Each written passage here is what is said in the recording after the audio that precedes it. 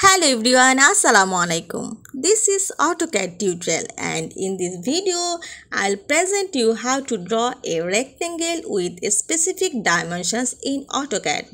So let's get started.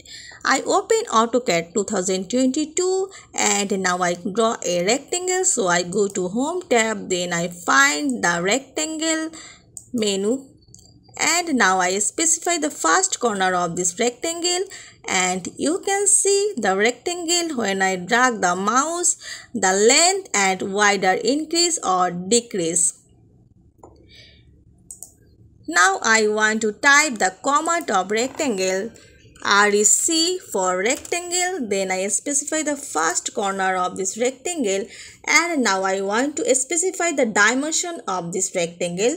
Just type the length 5 and then I press comma, then I type the width into 10, then I press enter. You can see the rectangle is created, the length is 5 cm and the width is 10 cm. I can repeat this again. Just type the command REC for rectangle. Then I specify the corner of this rectangle. Then I type the length of this rectangle 10. Then I press comma.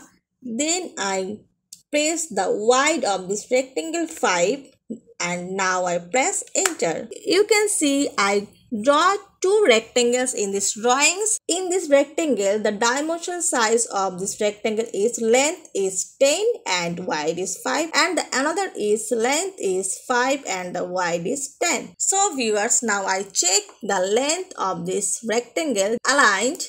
Then I press the corner of this rectangle. You can see this is the rectangle, width is 10 and the length is 5. And now I check this rectangle again. I go to aligned. Then I specify the corner of this rectangle. Then you can see the width is 5 and again I press the aligned. Then you can see the length is 10 cm.